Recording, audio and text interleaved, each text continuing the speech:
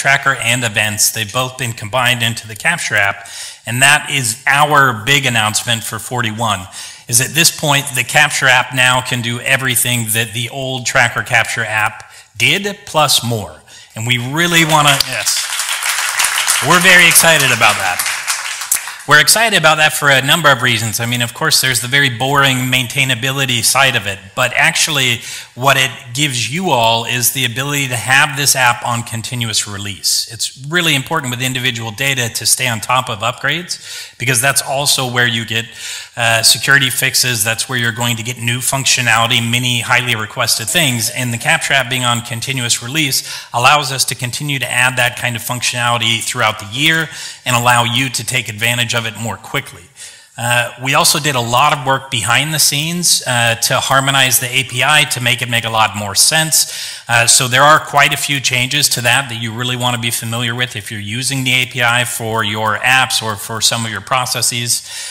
We've got updated guidance and documentation around this. I'm going to walk you through some of the things that are in the Capture app that aren't in the old Tracker Capture that will hopefully motivate you to make the switch. But did want to point out very importantly that the Tracker old API endpoint is being retired.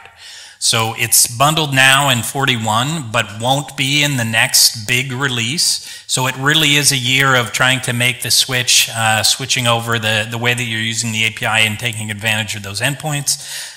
We're always very happy to be in close contact with you as you're going through this and you're finding anything that you have a challenge. We can provide some support and guidance. So again, I won't go into all of this text, but just wanted to say there's kind of some big areas within the Capture app that are significant new functionality that may motivate you to take advantage of the Capture app. For example, the working list will take a look at scheduling so that now you can have your own cadence of when you recommend the next scheduled event to take place, giving you a lot more control over the layout and the look, and also the ability to build your own widgets that can be embedded directly into the Capture app, so that it gives you a lot more freedom to not have to create an entirely new app. You can rather create a widget that is embedded into this app, and more ability to look into the changelog, see who has been manipulating what record and what changes were made, etc. So let's take a look at some of these. Yeah, just wanted to really make it sure that you're aware. It's on continuous release. So you'll see from the dates here, I mean, we have just constant updates that are rolling out. Many of them are not going to be any kind of significant or breaking change for you. They're going to be small updates. We are going to be having more information available with the release, the continuous release, so that you know what is actually in there and what you're going to get out of it, especially because we know that training users is really the most significant expense and challenge for upgrades. We want to make sure that the changes that we introduce aren't something that are going to really confuse anybody. But it's also important to say that this app is back supported to 238, meaning that almost all of the functionality that you'll see is something that can still work even if you don't upgrade to 241. You can upgrade your Capture app. So it's something that we really hope gives you the motivation to make the switch over. So one of the things, again, that we've been talking a lot about is extensibility. You'll hear a bit more from Austin later in the session to talk about this, but wanted to show you kind of the simplicity of how this works. We have these plugin points within the Capture app that allow you to make plugins, widgets, and embed them directly into the enrollment dashboard, into the data entry form. We have the documentation to show you how to do this, but I was going to show you one example of this that is also ended up being a cool feature. So we'll take a quick look at wherever this is. No. All right, I'm never good with the hotkeys. I think, yeah, this is a good place to be. Okay, so if you take a look in the App Hub, we actually use the new extension points ourselves to create something that people have requested for quite a while, which is the Capture growth chart. Based on the WHO Z-scores for weight, height, that can be embedded in your application when you have a program that it makes sense for, if you're doing growth monitoring, if you're doing nutrition, etc. And the configuration of this is very easy. You install it, And then in the data store management, you'll just be able to create a config file for it that tells it exactly where you want it to be, what you want it to look like. You can put it into the enrollment, and you'll see that it's very tiny. It's just being able to plug in a plugin, right? So it actually is very simple to do, and creating the plugins themselves is also much easier than creating a new application. So we really want to encourage new innovation in this area, and the Capture app has multiple points that you'll be able to take advantage of this. So just to give you a look at what this is like, I'm going to go into the Capture app, and we'll take a look at the immunization registry program. So if I go into an individual here, so we have embedded the growth chart here in the enrollment dashboard, so you can see all of the events that are a part of the immunization registry, where they are capturing some birth details, they're providing the immunizations over time, and they're doing some growth monitoring, and then it will be displayed here in the chart. You can switch between the charts based on the sex. You have the length, height for age, the weight for age, and these are all the parameters that are based on the WHO Z scores. Those can also be changed if your country has its own growth values that it wants to see mapped. Those are things that can be changed in that same application. You don't need to make your new widget. You can just do it based on the guidance that we have provided, which is fairly straightforward. And now that we're here, I wanted to show you a couple of other things that are new and in big improvements. So, for example, we've decoupled the idea of transfer and referral. I know that you're probably very used to the kind of one-time transfer or permanent transfer dialogue. That doesn't really match the way that it's being used in the field and can end up being a bit confusing for both the user and also when it comes to analytics, figuring out where something occurred. So we have now just a dialogue for transfer completely.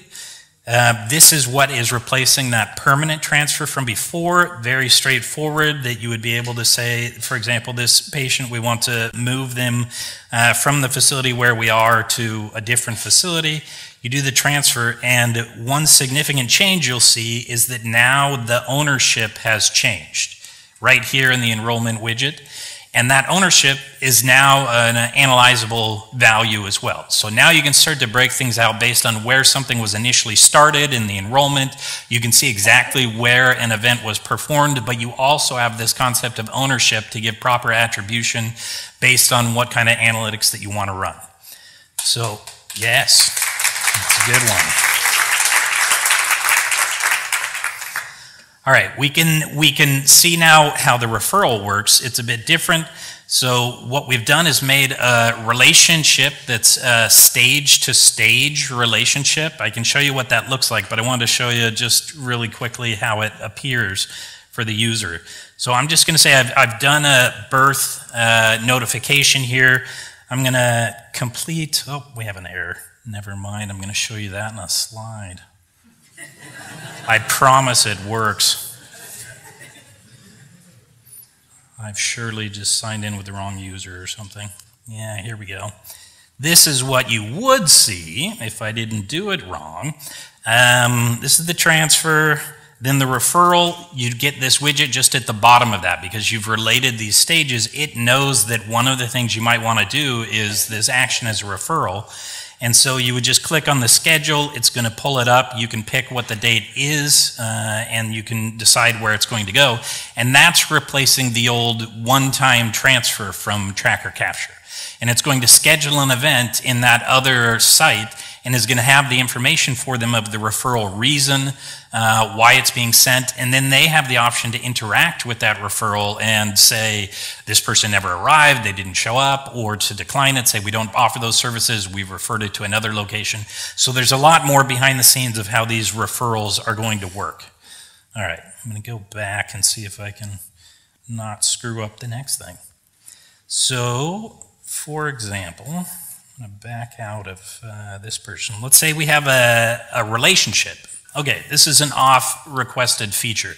We now have inheritable attributes, and what that means for you is that the attributes that you have already entered for this tracked entity, their first name, their last name, their location, their phone number, all of these things can be marked as inheritable, so that when you go to do something like, for example, you're going to add them, you suspect this child in the immunization program has an adverse event, so you want to be able to create this relationship, and you'll pull it up and automatically it will pre-populate because of these attributes are inheritable, so you save a lot of time with your data entry. You don't have to do this twice, and it carries over when you create that new relationship or the new tracked entity.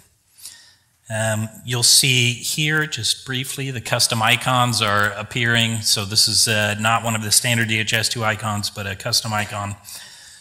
And I'm going to back out of this now, and I'm going to show you a bit of the working lists. Okay, the working lists here are really meant to be for the person that is actively doing data entry or data capture. They're the ones that are actively seeing clients and are working with this. This is meant to support their workflows. So you know that there's already some pre-configured ways to look at their list if they want to see their scheduled appointments for today, etc. But we've made it much easier to create and share your own view. So for example, I'm going to do a working list that's based on a specific stage. I'm going to say in the immunization stage. And what I'd like to see is all of the children that are not registered in the national CRVS system, which is one of the questions that was in that stage.